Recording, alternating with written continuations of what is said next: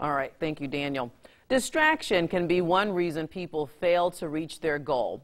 Renee is back with more tips and tools for life that may help you overcome that. And while the views and opinions are not those of 47 ABCs, we do hope that you'll find them helpful. Hello and welcome to Tips and Tools for Life. I am Renee. Can we talk?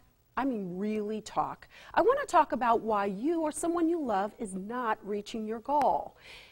You see, there's something called distractions. Distraction is one of the reasons people fail to reach their goal. They work like this. You start on a project and a friend calls. You begin making progress and an organization needs your help. You're on the brink of a great inspirational moment and you hear this, "Mom, Dad," you know exactly what I'm talking about. This is what I learned. During one of my Unbottle Your Genie workshops, an attendee was explaining why she believed there were barriers to her success. I was listening intently to what was evident to me was her primary challenge. She had the inability to say no. Can you relate to that? Are you the person that can't say no?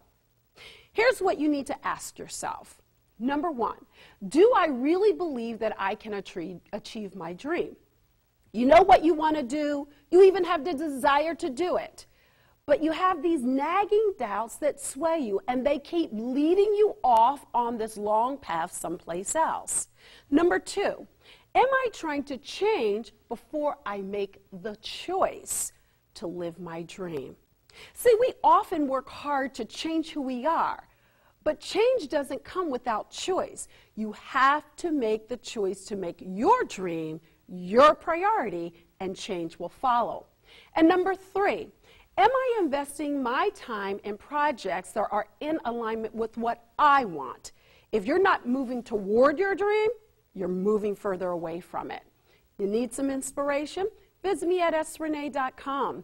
This segment of Tips and Tools for Life with Renee has been brought to you in part by Evan W. Smith Funeral Services. Remember always, there is more inside you. I'm Renee. And next week, Renee talks about workplace politics and how to deal with that. So be sure to tune in.